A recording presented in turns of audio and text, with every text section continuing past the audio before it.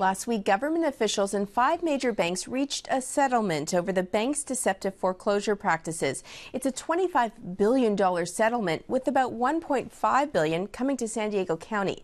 Joining me to talk about what that means to homeowners here are Vino, President and Executive Director of Housing Opportunities Collaborative, and Matt Battiata, CEO of the Battiata Real Estate Group. In the interest of full disclosure, the Battiata Group has been an underwriter of KPBS. Thank you both for being here.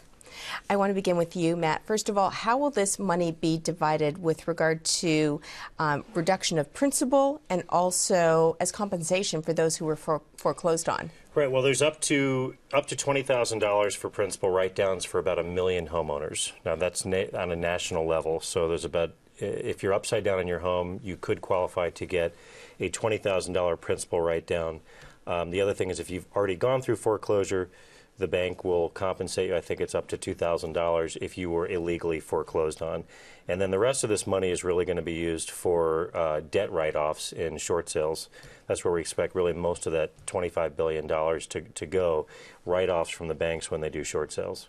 Now, let's go back to the $20,000 principal reduction. We know what house prices are like here in San Diego. That doesn't seem like a whole lot. No, the average homeowner on a national basis, just keep in mind who's upside down, is upside down by about $60,000.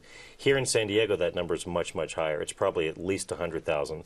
So a $20,000 principal reduction, while it's nice, is not going to make anybody stay in a home that they wouldn't have stayed in. So it's kind of a drop in the bucket. Vino, do we know who's going to be eligible for these programs?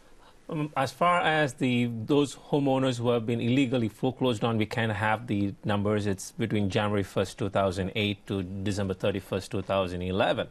But those who benefit out of a refinance or a short sale, as that Matt had mentioned, we don't have the nitty-gritty eligibility requirements. The banks have been tasked to come up with that, but it's going to be a while before these banks start coming up with these processes and also implementing them. So as far as we know, some of the requirements are public knowledge. Right now, it's you have to have an interest rate that is over 5.25, over and above 5.25 to be eligible for refinance under the program.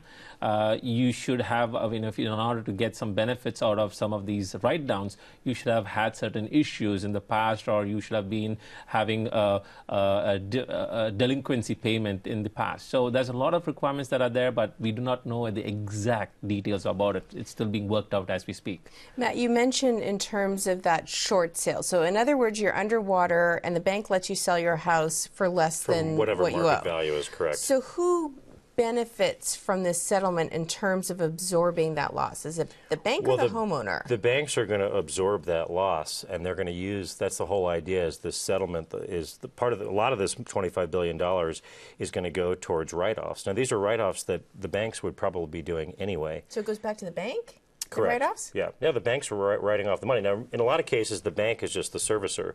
There's investors that own this money. So in most cases, when you have your lender you send a payment into, that is the servicer. It's not their money. They're not the investor. There's an investor behind them from the stock market, for example, that actually owns that loan that you really owe the money to. In a short sale, the bank is the investor is writing off the deficiency, and so that's a short sale. Vino, have you been getting a lot of calls already at your office? Yes, we have been, and we've been getting calls regarding, well, am I eligible? Where can I find details about whether I'm eligible or not? I think I have been foreclosed on illegally. Where do I file a complaint? So we have been advising these homeowners or those callers to take the time off on a Saturday to come to our home clinics, where we have HUD-approved housing counseling agencies, housing counselors, who can do an assessment for free because they are not supposed to be charging a homeowner. It's all free. We have pro bono attorneys from the San Diego County Bar and other minority bars here and the State Bar who are licensed in the State Bar, who can see whether you have an option to file a complaint with the AG's office. The AG wants to take these complaints from these homeowners so that they can make an assessment whether these particular homeowners who have been foreclosed on between those eligible periods have a claim against these banks. Before we go, Matt, quickly, in your view, is this going to help stabilize the housing market here in San Diego? No, absolutely. I don't think it's going to have any impact on the market in San Diego because here in San Diego County, we've got between 35 and 50% of the homes are upside down. and you've got a huge number of people that are in a home that are homes that are upside down on and they can't afford. They've all got to get out of these homes. There's a huge number of people here in San Diego that owe at the peak levels from, say, 2004, 2005. And until the market bottoms out and then comes all the way back up to those peak prices, which is going to take quite a while, until these people get out of all these homes that they can't afford, the market really can't stabilize. You know, this $25 billion settlement, again, while it sounds like a lot of money, is not going to have a real huge impact because it's going to continue to, the banks are going to continue to do lots of short sales. They're going to, that's their alternative to foreclosure. I don't expect to see them doing anything significant in the way of modifications because they don't have any interest in doing that. Matt Battiata, Vino, Pajanor, thank you so much both for being here. Thank you.